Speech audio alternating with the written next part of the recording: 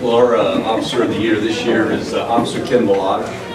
Officer Balazs has been with us since 2010.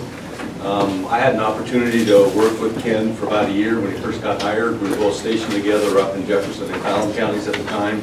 I was an officer then, so we were kind of partners in the same detachment. I put Ken in for the nomination this year. However, I'm not his direct supervisor. His direct supervisor just recently retired. And to try to get brief, I'll just read his letter of nomination really quick and then have him come up.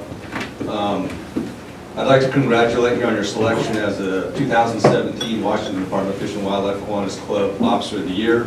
We first met in 2010 when you were assigned to Jefferson County. While working with Jefferson County, I had the opportunity to work directly with you as a member of Detachment 8. During this time, you gained a reputation of going above and beyond what was expected. You have consistently exceeded all performance expectations and approach every challenge head-on.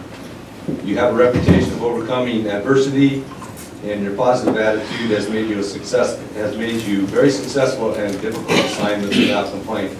Your commitment to protecting the fish and wildlife resources of the state and the public we serve are unsurpassed.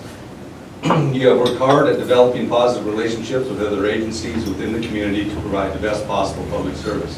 Your dedication and commitment to resource protection is what makes fish and wildlife enforcement unique. You bring a standard of excellence to both the Department of Fish and Wildlife and the enforcement program. You are respected by your peers and are always looking for ways to bring wildlife poachers to justice.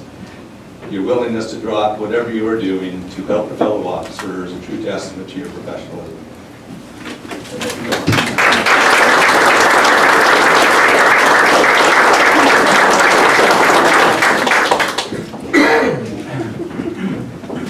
Now I have Officer Balazs introduce his wife.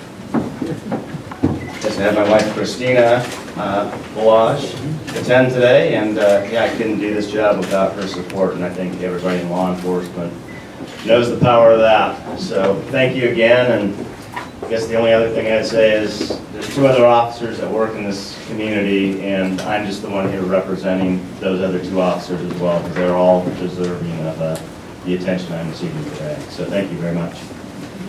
Thank you.